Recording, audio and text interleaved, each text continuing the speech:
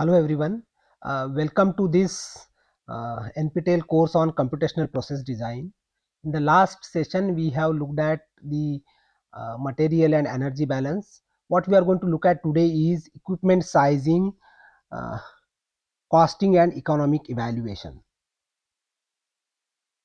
So if you look at the equipment sizing and costing, uh, these are pivotal factors in the economic assessment of the industrial processes. These are having the direct influence on the both initial investment and ongoing operational expenses associated with the process design and implementation. Again, precise cost projection stemming from equipment sizing and costing are imperative for the informed decision making regarding the process feasibility, profitability and overall economic sustainability. Further, these projections are important because we wanted to find out the investment evaluations. Again, these are important for financial strategizing. These are also important for risk evaluations within the uh, realm of process equipment development and operation. So in the early stages of the process exploration and evaluation, leveraging the approximations and established methodologies is indispensable for expeditiously and comprehensively assessing the diverse process alternatives. So what we are trying to say here is, in the initial flow sheet design we usually have some approximations, primarily because we wanted to evaluate different options faster and comprehensively. Again, swift computations and qualitative trend identification empower engineers and stakeholders to evaluate and contrast various process avenues and facilitate the recognition of promising alternatives and dismissal of less tenable options. So clearly the faster calculations based on the simple calculations is very important, because then you can find out the promising alternatives and eliminate the less tenable options. The last one is established methodologies such as Guthrie's cost estimation method. These are this can give the frameworks for estimating the equipment expenditures, streamlining the preliminary design efforts and economic evaluations. So if you look at the different estimates, so preliminary design usually have around less than 40% error. So you can see that it is attributed to the limited level of details available during the preliminary design. But despite of this is important to have, primarily because even the order of magnitude estimate serves as a valuable tool for assessing the feasibility of the various process alternatives. So that is why, even though the preliminary design has almost around 40% error, still it is important. But as we go ahead, you can see that the process design progresses into later stages. A study estimate is utilized. So study estimates are the estimate where the error is less than 25%, and you can see that in this case we have a refined cost approximations with reduced error margin of around less than 25%. So you can see that this estimate offers greater precision, primarily because of the acquisition of more detailed information during the development process. As we further go ahead in the advanced stages of process development, then we have a preliminary estimate. So preliminary estimate is where the error is less than 12% and it reflects the higher degree of accuracy. So you can see that the error margin for this estimation uh, is less than 12%, and this indicates that it is more precise assessment of the capital cost based on the comprehensive design data. Then as we further progresses in the stages of the process development, you can see that we can reduce the error further to lower value. So definitive estimate has the error less than 6%.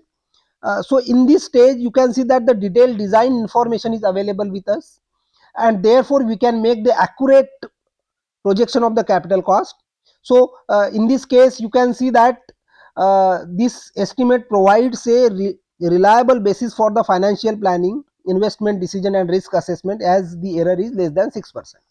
So as we further process and design is more or less complete, a detailed estimate is characterized, where the error you can see that is less than 3%.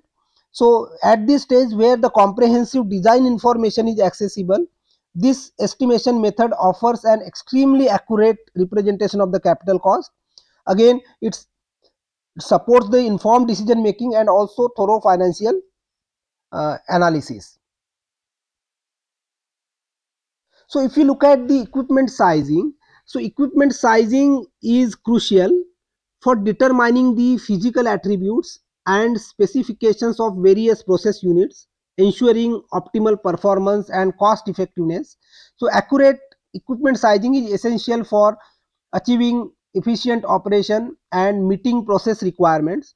So if you look at the equipment sizing, there are four different types of sizing which are primarily taken into the consideration. The first one is the vessel sizing and specification. The second one is heat transfer equipment sizing, and then distillation and absorption column sizing, and finally the sizing of compressors, pumps and refrigeration.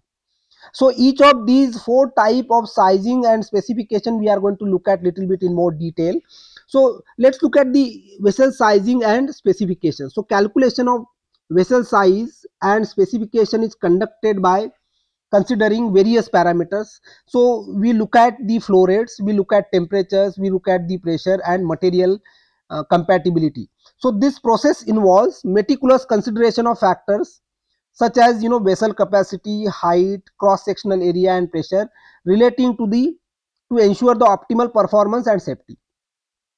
Similarly, for heat transfer equipment, the sizing calculations is based on the heat duties which are required, what are the temperature difference present, and the fluid properties. So typically, engineers determine the appropriate heat transfer surface areas and dimensions to effectively meet the process heat exchange requirements while considering the factors such as fluid flow characteristics and thermal conductivity. If you look at the separation units like distillation and absorption, usually the sizing of distillation and absorption columns involve the consideration of the parameters such as tray or packing heights, also the diameters of the column and efficiencies. So engineers usually calculate the column dimensions to achieve the desired specification and absorption efficiencies, ensuring the optimal performance and resource utilization. And if you look at the last type where we are trying to look at the sizing of compressor pumps and refrigeration units, uh, these are conducted by evaluating the pressure requirements present, also what are the flow rates we are trying to ensure, and temperature differentials. Again, engineers determine the equipment capacities and specifications to effectively handle process flow and meet the refrigeration needs of the system, considering the factors such as energy efficiency and operational reliability. So each of these four sizing and specification of different equipments we are going to look at in more detail.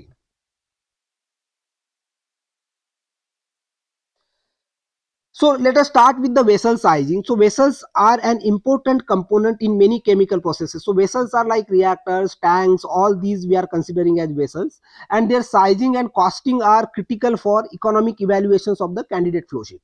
So selecting the vessel volume is important. So it is based on usually how it is calculated. So usually to calculate the vessel sizing, we assume a 5-minute liquid hold up. So if we assume a 5-minute liquid hold up time, uh, with an added equal volume for the vapor flows, so you can see that we can get the volume equals to 2 into FL into tau divided by rho L. So here FL is the liquid flow rate, tau is the residence time, rho L is the density of the liquid, and 2 we have added because we are assuming that there is a equal volume added for the vapor flows. So here in this equation we can put tau equals to 5 minutes, and based on that we can calculate the V. So this is going to give us the vessel volume. So in this case again, we also make different assumptions here, like the aspect ratio L by D is assumed to be 4 for general costing purposes. So what it reflects? It reflects that we are considering the cost of the bottom and the top caps as 4 times as that of the side. So that is what we are assuming when we are taking L by D equals to 4.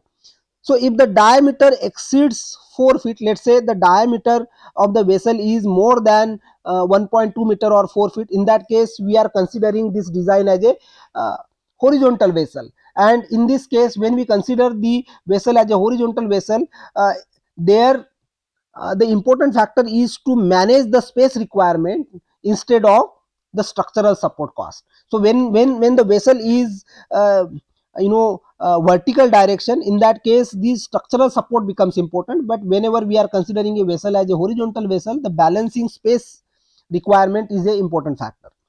The third point here is to ensure the safety. The vessel pressure in gauge is set 50% higher than the actual process pressure determined from the mass and energy balance. So this is a safety factor we have to utilize. So the pressure, the maximum pressure which the pressure vessel should withstand should be 50% higher than the actual pressure which we are calculating from the mass and energy balance. So this choice also enables the integration of appropriate pressure factors as per the Guthrie's method in vessel cost estimation. So there is a book by Guthrie which is capital cost estimation. So there how we can calculate the cost of different equipment is given, or different process vessels is given. So we can find out the cost calculation from this particular book. So for vessel sizing, again for the desired temperature range, consider the required material of construction as shown in the table. So in this particular table, you can see that if the different temperature ranges are there, which particular material is the most suitable, that is given. This particular table is taken from the source, a systematic method of chemical process design by Bigler, Grossman and Westerberg. So you can see that when the temperature is around 950 Fahrenheit, the best material to work with is a carbon steel. So if the temperature is around 1150 Fahrenheit, then it is 502 stainless steel. So based on what temperature we are looking at, which material is the best, that is what is given in this particular table. So the type of steel recommended for material of construction at different temperatures compatible with Guthrie's factors is given in this table. These apply to both pressure vessels and remaining equipment items. So whenever we are doing the vessel sizing, the fundamental configuration for pressure vessels typically comprises a carbon steel vessel designed for a pressure of 15 psig. So in a normal case, we use the specification as pressure specification as 15 psig, again featuring the standard nozzles and manuals. This configuration serves as an initial reference point. So whenever we have additional information, only in that case we are going to change this specification. Otherwise we will start with a base design of pressure requirement of 50 psig. So this reference point for both sizing and cost estimation and can be adjusted as per specific process requirements. So whenever some additional requirements are there, then we are going to modify this base design. So vertical construction entails a cylindrical shell with dished head positions at both the top and the bottom, whereas whenever we are looking at the horizontal construction of the cylinder, this involves the cylindrical shell and two dished heads and two saddles for support. So you can see that whenever we are having the horizontal design, these additional saddle supports are required. In the context of, again, in a horizontal construction, the assembly includes the shell, two heads and two saddles. The material and pressure factors for various types of vessels is also given in the literature. In addition to that, the important point to note down here is a material and pressure factor. So this material and pressure factor, it is nothing but an empirical coefficient established by Guthrie within the costing framework. So we calculate this material and pressure factor based on what pressure we are looking at, and this particular factor is used in calculation of the equipment cost. So this factor, which is determined based on the material of construction, design pressure and vessel diameter, multiplies the base cost during the cost evaluation. Again, the table presents the material and pressure factor values for various vessel types encompassing cylindrical vessels, spherical vessels and vessels with disc head. These material and pressure factor values span from 1 for carbon steel vessel to 7.89 for titanium vessel designed for pressures of 1000 psig or higher. So you can see that if we go from low pressure to high pressure, we are going to move from carbon steel to titanium, and in that case you can see that the material and pressure factor is increasing from 1 to 7. So you can see that if I am using carbon steel only as a cladding material, in that case the increase is uh, uh, lower compared to when I am using the entire solid material. So for instance, if I am using the carbon steel, then the material and pressure factor is 1, and you can see that as we go from carbon steel to titanium, and if it is used for a cladding material, then it is increasing from 1 to 4, whereas if it is used as a solid material, then it is increasing from 1 to 7. Also the pressure factor increases as the value of the pressure increases from 50 psig to 1000 psig. You can see that the pressure factor is increasing from 1 to 2.5, and all these are having impact on the cost calculations.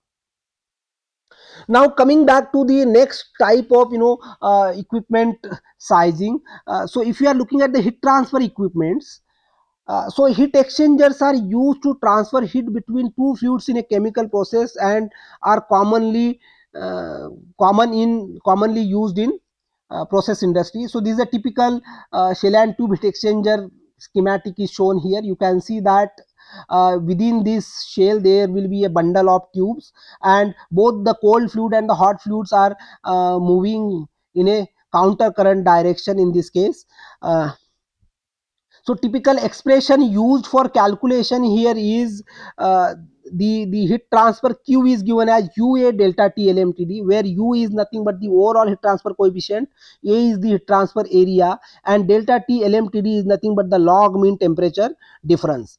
So in this case, you can see that this overall heat transfer coefficient is a empirical parameter that depends on the type of fluid, the flow rates, the geometry of the exchanger, and other factors. So we can calculate in addition to this, we can calculate this U by using the empirical correlation. So we can have the inside heat transfer coefficient, outside heat transfer coefficient, and based on the geometry then we can calculate the overall heat transfer coefficient uh, by using the correlations, and that we can use in this equation. Similarly, the log mean temperature difference is given by this equation. So you can see that if I look at the same heat exchanger, the temperature difference I have to calculate at both the end. So the temperature difference here will be delta T1, and here the temperature difference will be delta T2. So delta T1 in this case will be what? T1 minus T2, whereas delta T2 is nothing but what? T2 minus T1. So based on this delta T1 and delta T2, then we can calculate log mean temperature difference as delta T1 minus delta T2 divided by log of delta T1 by delta T2. You can see that the log mean temperature difference is primarily used because this temperature difference is varying as we are moving from one end to the another end of the heat exchanger. So to accommodate this variation in change in temperature, log mean temperature difference is used. So another complications which come across while designing the while doing the cost calculations for the heat transfer equipment is whenever there is a phase change is taking place. So phase change is commonly seen whenever there is a condensation of one fluid is having, or evaporation of one fluid is happening. So in that case what we do is uh, we calculate U value slightly in a different way. In this case, the exchanger can be split into serial units, and the U values for each unit can be calculated separately. So for instance, here you can see that this fluid, you can see that the hot fluid is exchanging the heat, and then it is condensing. So from this point onwards you can see that the temperature is almost remains the same, which is Tc. So one fluid is uh, exchanging the heat in a sensible heat initially, and then there is a latent heat. Okay, so you can see that, whereas the other fluid, if you look at the other fluid, the temperature is continuously increasing here as we are moving from uh, point 1 to point 2. So you can see that we can have two sequential parts here. So just for the sensible heat transfer, this initial part we can take as a part 1, whereas the second part where the condensation is taking place primarily, so there we can take as part 2, and we can calculate the heat transfer area for both these parts, and that we can sum up. So you can see that when we are taking only the sensible heat into the consideration, we are calculating A vapor, which is given as Q vapor divided by U vapor into delta T LMTD. So this U vapor will be again calculated in a different way. So whenever there is no condensation, the heat transfer coefficients are lower. So you can see that this U vapor will be a different value calculated from the different correlations, whereas U condensation here, this in the second equation, this U condensation has to be calculated based on the condensation of one fluid. So you can see that we can calculate A vapor and A condensation, and both of these we are adding here to obtain the total heat transfer area.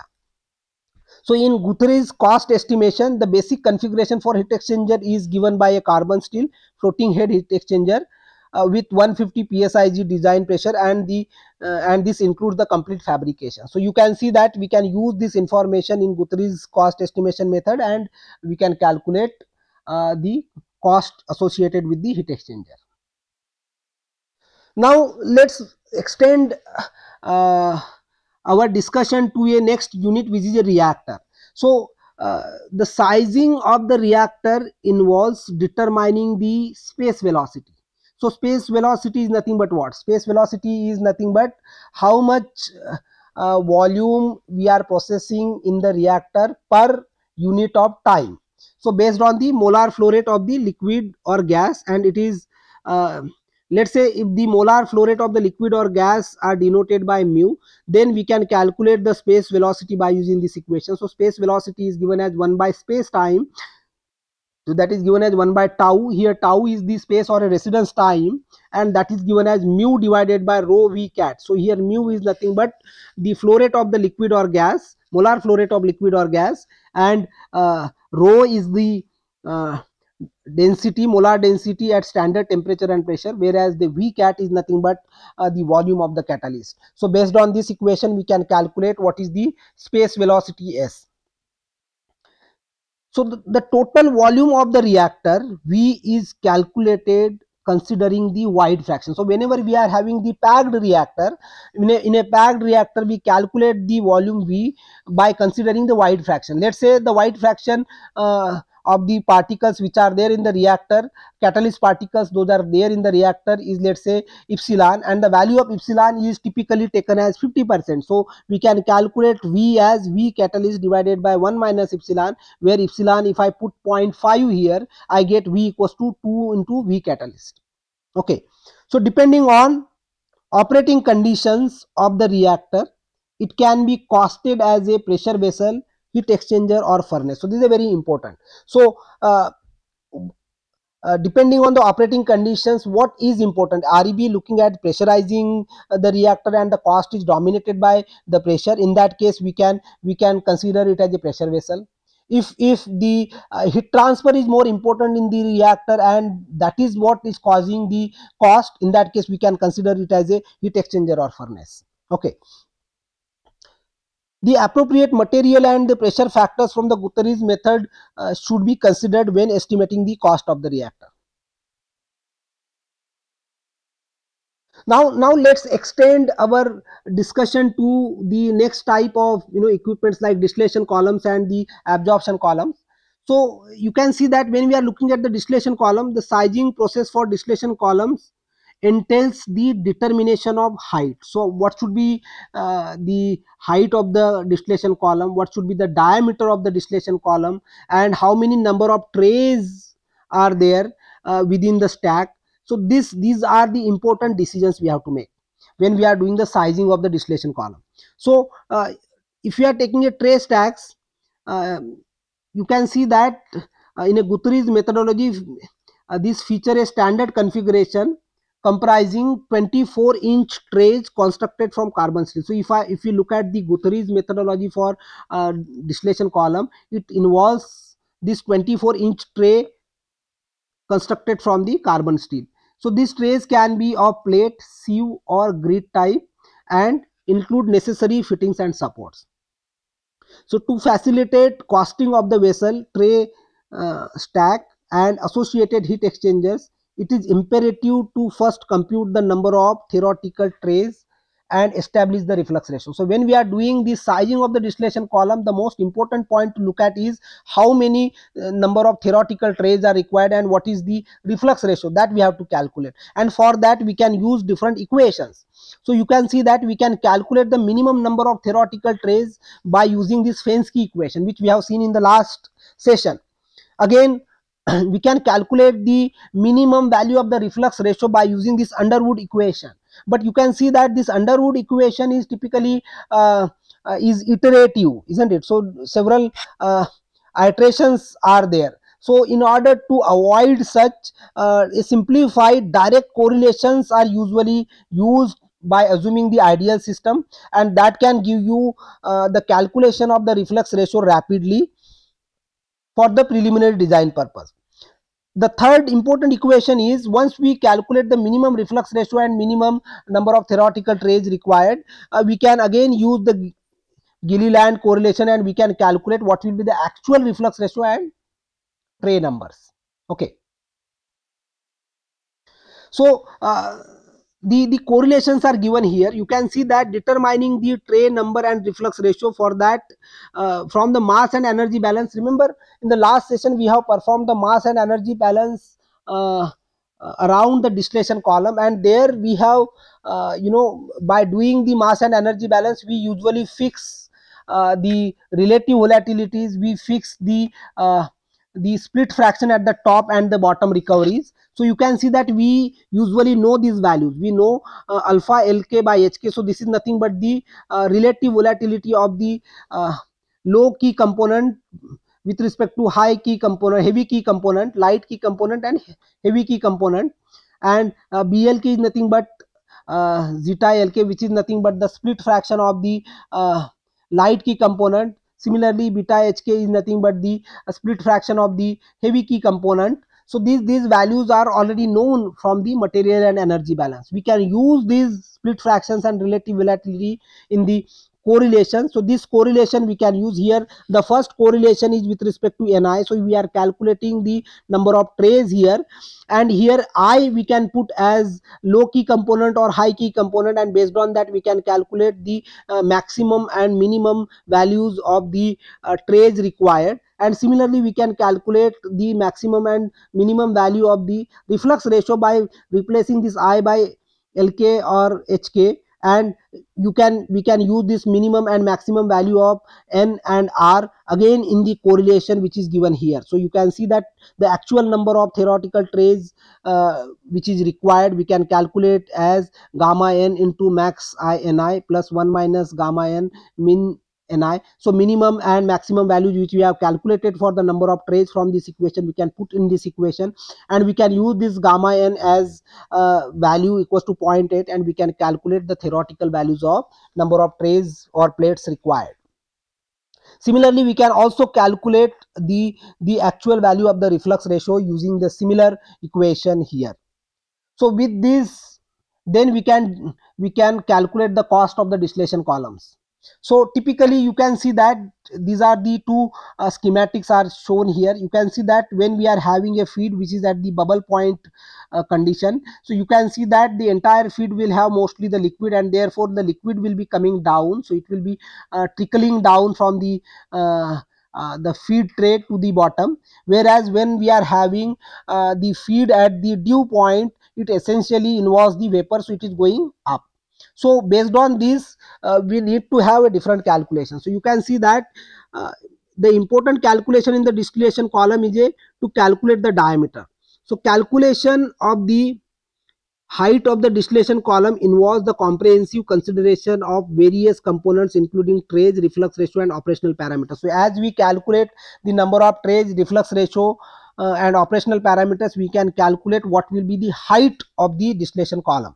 Once the reflux ratio and feed compositions are determined, the flow rates within the distillation column can be computed, and then by using these flow rates and established relationship for flooding velocity, the column diameter can be calculated. So remember, in this case we usually want to operate our distillation column with 80% of the flooding velocity. So in order to maintain this 80% flooding velocity, what should be the diameter? That diameter should be the appropriate diameter for the distillation column. This is how we calculate the diameter of the distillation column. So the first step is to calculate number of trays, reflux ratio, isn't it? Then we calculate the feed compositions and flow rates, and based on that, then we wanted to maintain around 80% of the flooding velocity, and based on that we calculate the diameter of the distillation column. So these are the correlations which are used. So to calculate the column diameter, here we define UNF as a linear flooding velocity. So this UNF we can calculate as, remember, for the calculation of the diameter we require the flooding velocity. So this can be given as CSBF in the bracket rho L minus rho G divided by rho G raised to the power 0.5 into 20 by sigma raised to the power 0.2. So here you can see that rho G and rho L are the gas and liquid mass densities, and sigma is the liquid surface tension in dynes per cm. So if we are using the hydrocarbons, if you are trying to separate the hydrocarbons, typically the surface tension taken for the hydrocarbons is 20 dynes per cm. If I put that sigma equals to 20 here, this particular equation is eliminated, this particular part of the equation is eliminated, and also you can see that rho L minus rho G is typically equals to rho L. So if we put that, this original equation can be simplified immensely, and we can obtain mu NF is given as CSBF into rho L by rho G raised to the power 0.5, and this particular equation we can use to calculate the linear flooding velocity. So okay, now let us look at how we can determine the tray stack height. So the number of actual trays is given by okay, so in this case we can use the efficiency into the considerations. So typically the efficiency of the separation, if we take around 80%, so NT, that is the number of theoretical trays required, divided by efficiency, that gives us the number of trays required. And once we know the number of trays required, assuming a 2 feet tray spacing, we can actually calculate the height of the distillation column. So we choose the maximum height around 200 feet. So if we do the calculation, and if the height of the distillation column is coming less than 200 feet or 60 meter, then it is okay. If it is going beyond that, then in that case we can split it into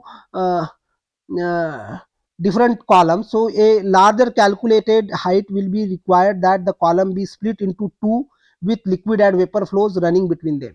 So the height of the distillation column should be less than 60 meter for all design purposes. That is what we ensure.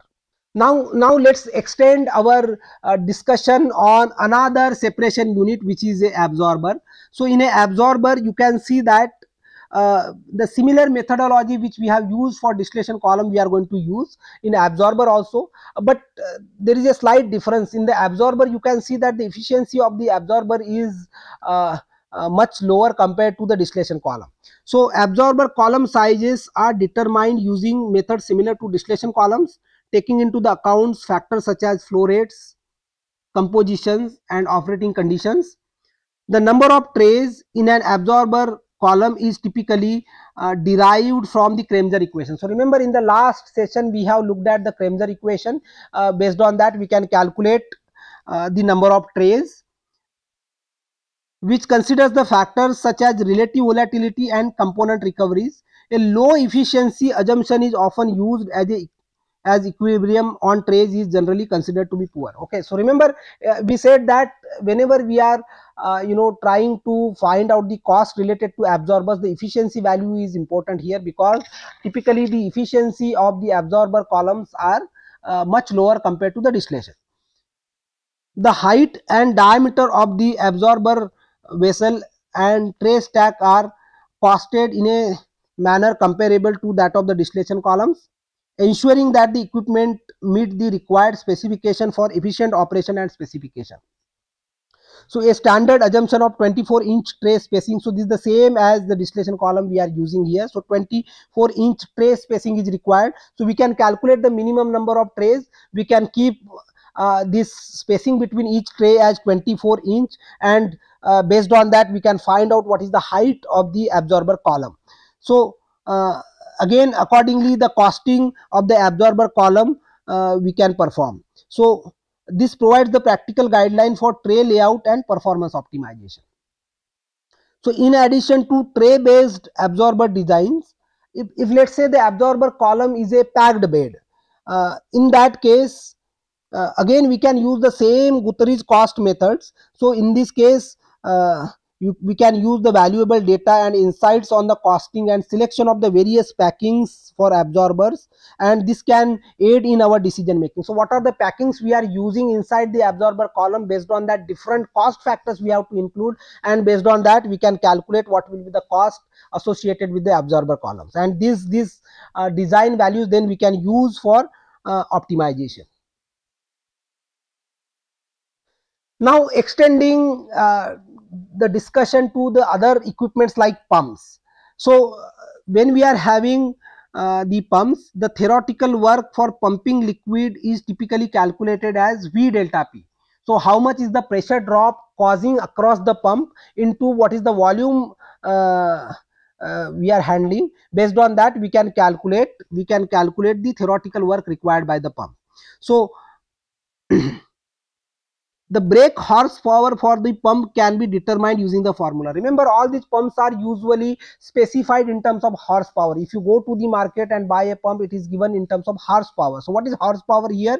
We can calculate the rating of the pump in terms of the horsepower as mu into delta P divided by rho np eta P and eta M. So here you can see that mu is nothing but what? Mu is nothing but the molar flow rate, whereas P1 and P2, these are the upstream and downstream pressure. So P1 minus P2 is nothing but the pressure drop across the pump.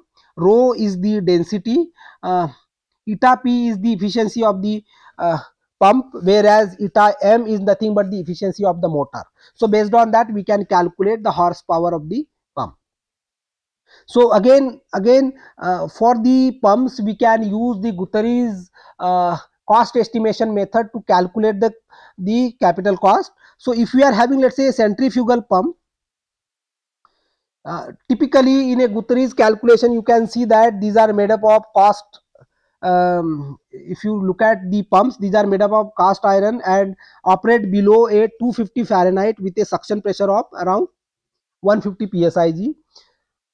Cost correlations of the reciprocating pumps are also available in Guthries cost estimation method, and these are offering insights into the costing and selection of the pumps based on the specific operating conditions and requirements. So you can see that which pump we should be using, that depends on what pressure we are looking for. So if you are looking at the higher volume, then in that case centrifugal pump is used.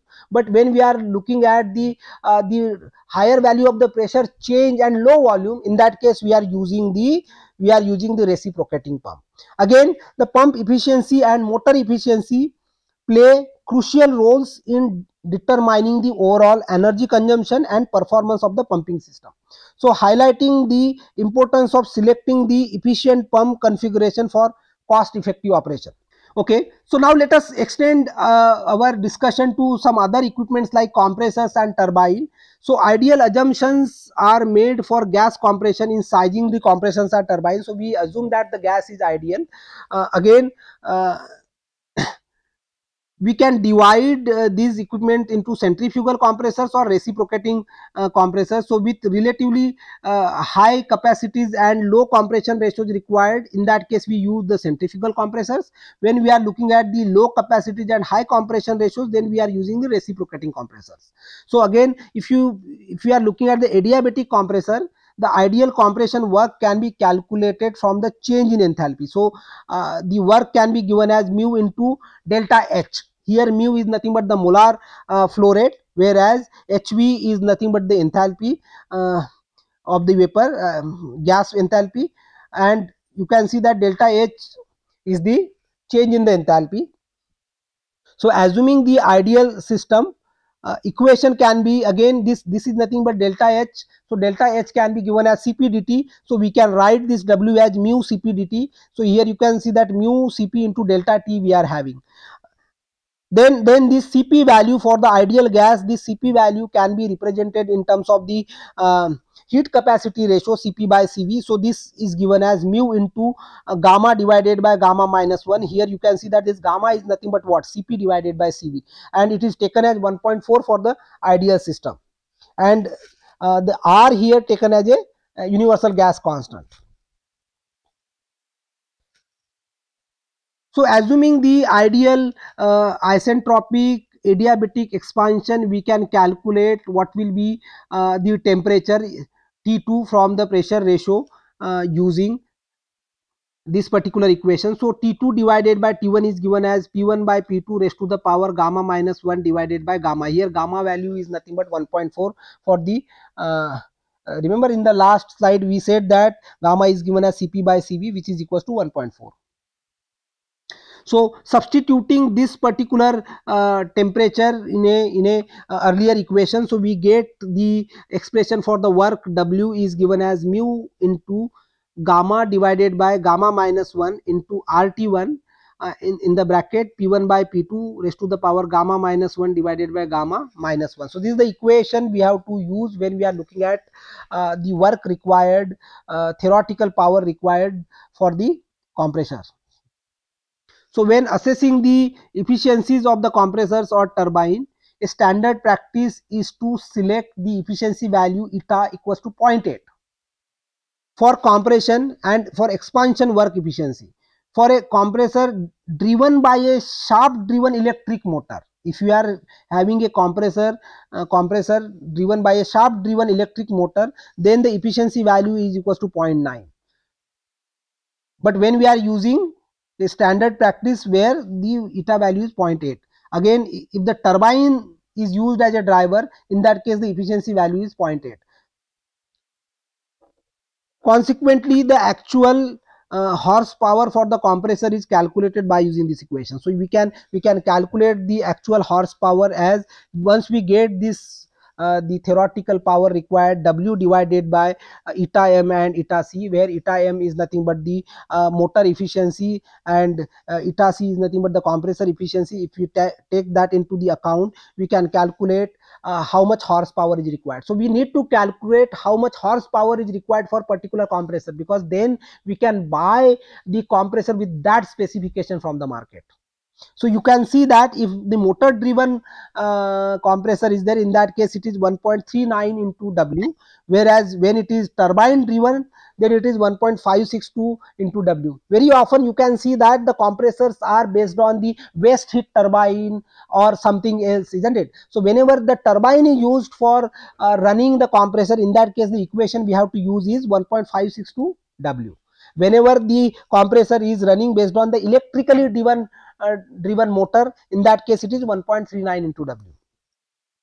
So furthermore, it is essential to limit compressor sizes to maximum horsepower of 10,000. So we don't want it to have the compressors more than 10,000 horsepower. Okay.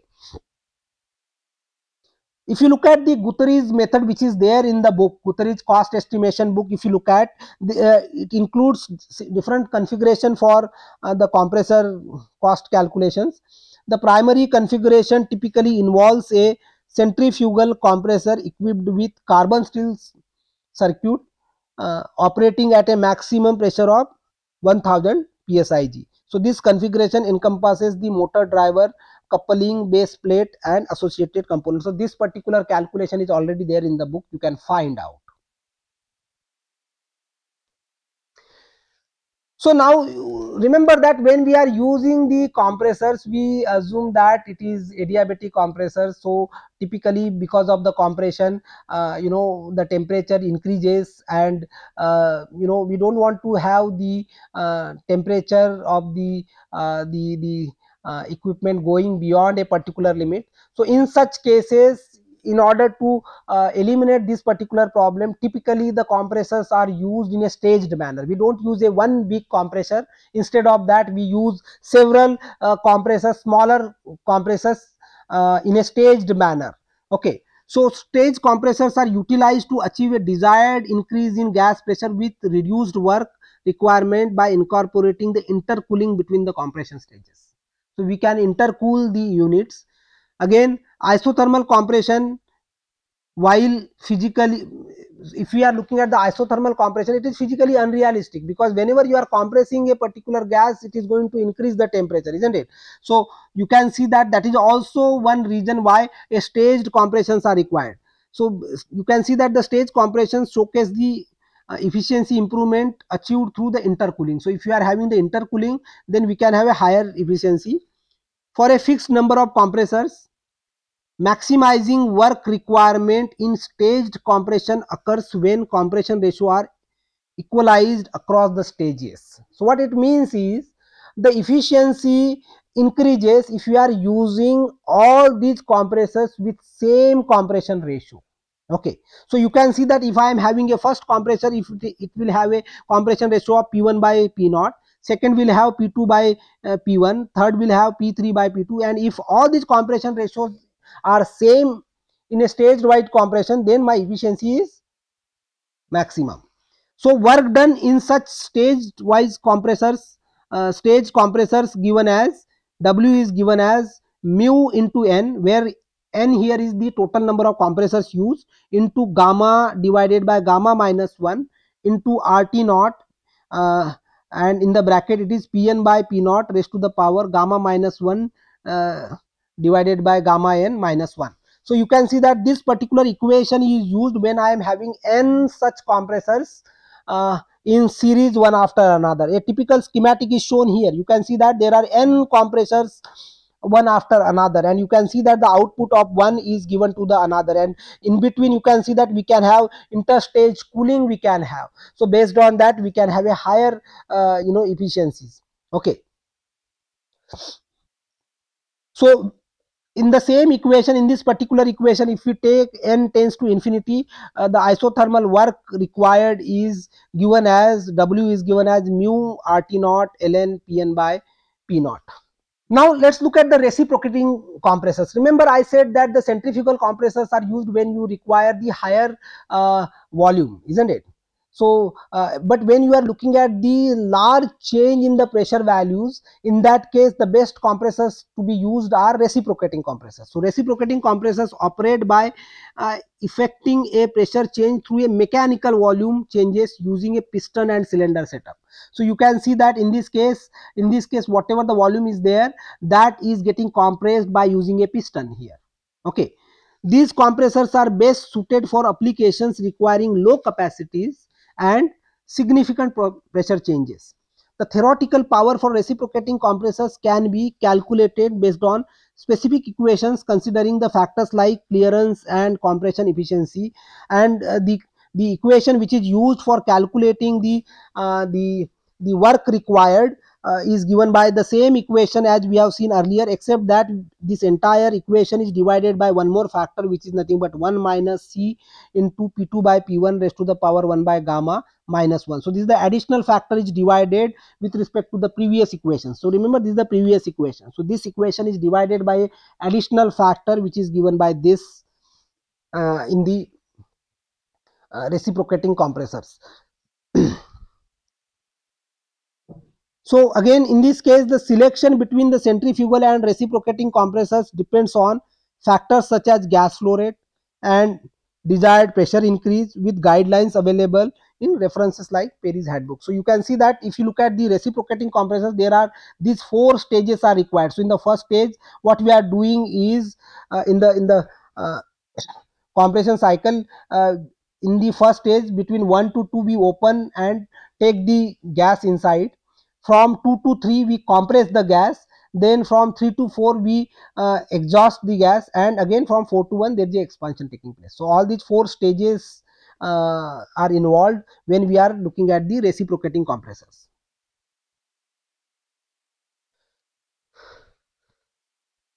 Now, again looking at the another interesting aspects in the cost calculation which is important in the process application. So very often we require some of the chemicals to be put at a lower temperature. So typically if you look at the production of ammonia, in production of ammonia the nitrogen gas is usually kept at a lower temperature, isn't it?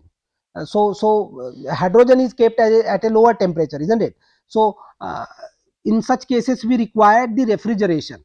So refrigeration is essential when a process stream needs to operate below approximately 300 Kelvin. So requires consideration of a refrigeration cycle. So refrigeration system may need to be designed to cool a uh, stream with a focus on balancing capital and operating cost by selecting the appropriate number of refrigeration cycle. The pressure enthalpy diagram is a valuable tool in understanding the heat absorbed from the process stream and the heat per unit mass of the refrigerant in the refrigeration cycle, and Q is the heat absorbed from the process stream at a sub-ambient temperature. Q dash is the heat per unit mass of refrigerant. Here a single cycle requires the maximum work and cooling water QC, while a large number of cycles require minimum work and QC. So you can see that when we are looking at the refrigeration cycle, it involves these four stages. Okay, so the first stage is we compress the gas, isn't it? Then from first stage of the compressor, then there is a cooling of the gas taking place in the second stage. Then the throttling is taking place. So valve is there, so where the throttling process is happening, and in the fourth stage then evaporation is taking place. So with these four stages the refrigeration is performed. So if you wanted to look at the pressure and enthalpy diagram, this is what is happening. In the first stage when we are compressing, you can see that the pressure is increasing. Okay, so enthalpy as well as pressure both are increasing when we are compressing. Then in the second stage what we are doing is we are cooling, so the temperature is decreased, so that is why delta H is decreasing here.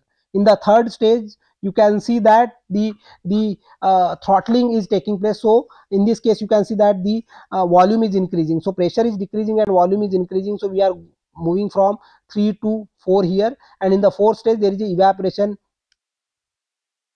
is happening. So you can see that with this cycle you can see that we can perform the refrigeration. We can reduce the temperature of the process stream. So a coefficient of performance is the important factor when we look at the cost estimation of the refrigeration. So whenever we wanted to look at the performance of the refrigeration, the important factor which is one has to look at is the coefficient of the performance. So coefficient of performance is defined to relate the work and the heat rejected in the refrigeration system, with a typical guidelines suggesting a coefficient of performance around 4 for design purpose. So Cp here is given as Q dash by W dash. Again, typical cycle, W is given as Q by 4 and QC is given as W plus Q minus 5 by 4 Q. And the compressor driven by electric motor, we can calculate WB. So this is nothing but the work required, so which is given as W by eta M. So eta M is uh, the motor efficiency, and eta C is nothing but the compressor efficiency. Okay, so we can use these values to calculate WB. So another important point to look at is there are several constants which we need to satisfy when we are performing the refrigeration. So the refrigerant must remain below the critical point in the condenser. So T condenser maximum, you can see that should be equals to 0.9 TCR. Again, if cooling water is used, then T condenser maximum should be greater than temperature of the cooling water plus delta T minimum. So in the evaporator, refrigerant and the pressure should be chosen so that temperature of the evaporator should be greater than the temperature of the boiling of the refrigerant. Also the evaporator pressure should be chosen greater than 1 atmosphere, so that there is a we are avoiding the leak to the evaporator. Okay, finally we choose the temperature drop around 5K. So you can see that when we are going for heating, the temperature difference usually used in the heat transfer calculation is 10 degrees, whereas when we are looking at the refrigeration, the temperature difference, minimum temperature difference required is around 5 degree or 5 Kelvin. Okay, so for both the evaporator and condenser we require the delta T of 5 Kelvin. Cost estimation, if you look at, so see, we have seen how we can calculate the size of different equipments so far. Now we will be looking at how we can calculate the cost for different equipment. So you can see that equipment cost increases non-linearly with equipment size or capacity and can be expressed using power law expression. So we can calculate the actual cost. C is given as C naught into S divided by S naught raised to the power alpha. Here the exponent can be less than 1. So you can see that S naught and C naught are the base capacities and cost. So if you know the base capacities and cost, for the new value of capacity, we can calculate what will be the cost. So for a different equipment, this value of alpha is defined, and we can find out these exponent values from the literatures.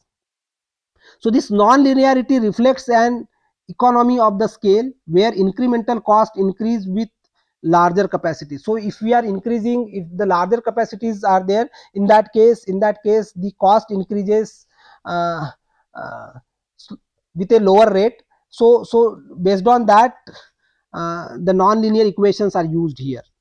So again, for a pressure vessels, service capacity is related to volume while the cost is linked to the weight. So weight of the metal required. So remember, when we are making the pressure vessels, how much material is required for making the particular vessel is important, and that is kind of reflected in the cost, that so which is proportional to the surface area. So okay, you can see that for a spherical vessel we can calculate volume as pi by 6 dq, and then we can calculate the weight of the spherical vessel. So that will be given as density of the material into thickness of the vessel into area. So remember, area is important. So weight is proportional to the area, and if you see that whenever you do the calculations and you wanted to minimize the amount of material required for manufacturing these vessels, you basically minimize the surface area. So in this case, again, the weight is represented in terms of the area. If I put the diameter in this particular equation, you can see that the cost is proportional to the weight, and it is proportional to the volume raised to the power 2 by 3. So it is proportional to the area, but when we are having volume, it is proportional to the volume raised to the power 2 by 3. It is not directly proportional. Okay, so it is non-linearly related with the volume, but it is directly related with the area.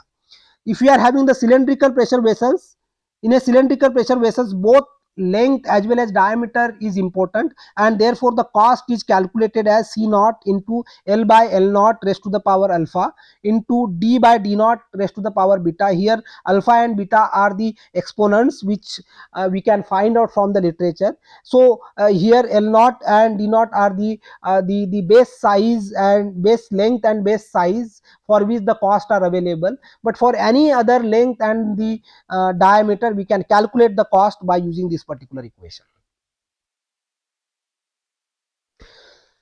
So again, additionally, if you look at the Guthrie's uses the log charts to represent the cost. If you look at the Guthrie's cost estimation book, you can see that there is a log C versus this cost is represented. So you can see that the cost we have represented as what? CB, which is a base cost, into S by SB raised to the power n, isn't it? So here SB is the base value of the uh, particular variable, isn't it? So it could be diameter, it could be length, isn't it? So if we take a log of that, what we get is log C is given as log CB by SB raised to the power n. So this first term is nothing but the intercept, whereas n into log S is there. So n is the slope of the curve, whereas the log S is the nothing but the variable, isn't it? So you can see that the log charts which are given in the Guthrie is cost estimation book actually follows this second equation. So log C is plotted with respect to log S. Okay, so the slope of the chart corresponds to the exponent n, while the cost deviation in Guthrie's data can be, if you look at how much it is deviating with respect to the actual values, around 20% is the deviation.